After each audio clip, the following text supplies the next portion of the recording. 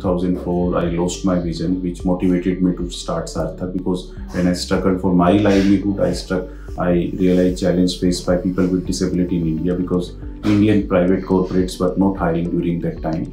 And with this idea, we started Sarthak in 2008. Sarthak run a program called Early Intervention, where children with special needs are medically rehabilitated. Now we have 2000 plus employers who are ready to hire any number of people with disability. So now demand is high in the market. The challenges of supply chain, for which we are working.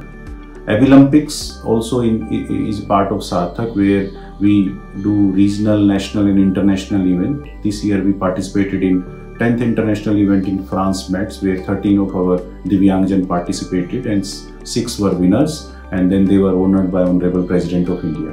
We have outreach to 2 million disabled youth, successfully employed 70,000 people with all disabilities. And I would like to thank department for honoring Sarthak to be the best institute in the country. Thank you so much.